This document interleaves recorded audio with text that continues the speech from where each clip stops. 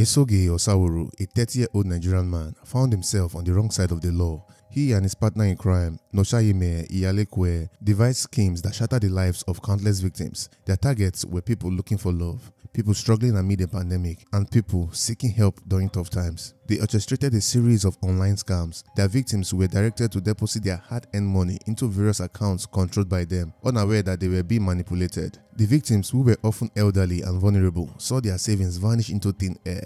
In some tragic cases, their life savings were wiped out, leaving them in financial ruin and emotional turmoil. The story took even a darker turn when these two criminals exploited the chaos of the COVID-19 pandemic by collecting unemployment insurance in the names of innocent individuals. But eventually, justice caught up with them. Esoge pleaded guilty to his crime. Last week, he was sentenced to 6 months in prison and 2 years of supervised release, with the heavy burden of paying $1.3 million to his victims.